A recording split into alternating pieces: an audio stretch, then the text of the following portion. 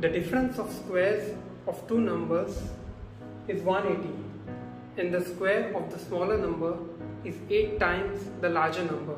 So we have to find the two numbers. I will denote one number as x and the other as y and proceed in the similar way of forming a quadratic equation.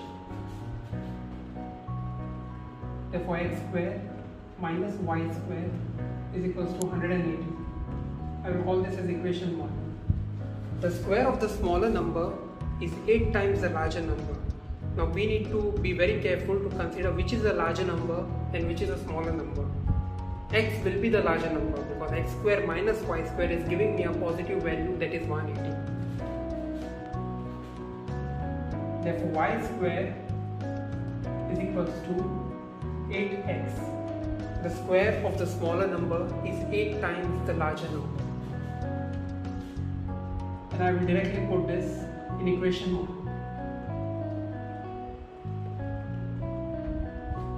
Therefore, x square minus 8x is equals to 180. Therefore, x square minus 8x minus 180 is equals to 0.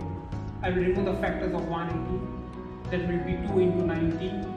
That will be 2 into 45. That will be 3 into 15. That will be 3 into 5. And that will be 5 into 1. While removing the factors, go with the smallest table, because if you go with the largest table, there is a possibility that you may miss the required factors.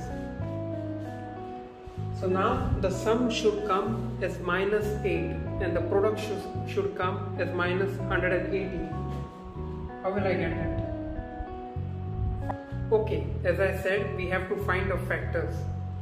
So 3 into 3 is 9, and 9 into 2 is 18, and 5 into 2 is 10. So 18 and 10. So minus 18 plus 10 will give me the sum as minus 8, and minus 18 into 10 will give me the product as minus 180. So I have got the factors. Therefore, x square minus 18x plus 10x minus 180 is equals to 0. Taking the terms common, x into x minus 18 plus 10 into x minus 18 is equals to 0. Therefore, x plus 10 is equals to 0, or x minus 18 is equals to 0. Therefore, x is equals to minus 10 or x is equals to 18.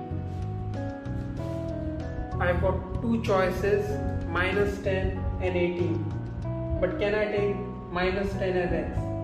If I take x is equals to minus 10, then 8 into minus 10 will be minus 80. And square of that, something being minus 80, will give me something as a complex number y, that is in the terms of iota. So generally I won't consider that. So I will proceed with x is equals to 18. Therefore, y square is equals to 8 into x, that is 18. So what is 18 into 8? 8 is 64. 8 ones are 8 plus 6, that is 14. So y square is equals to 144. Therefore, y will be under root of 144. Therefore, y will be plus or minus 12. But again, I will consider y as positive, that is 12. Therefore, y is equals to 12.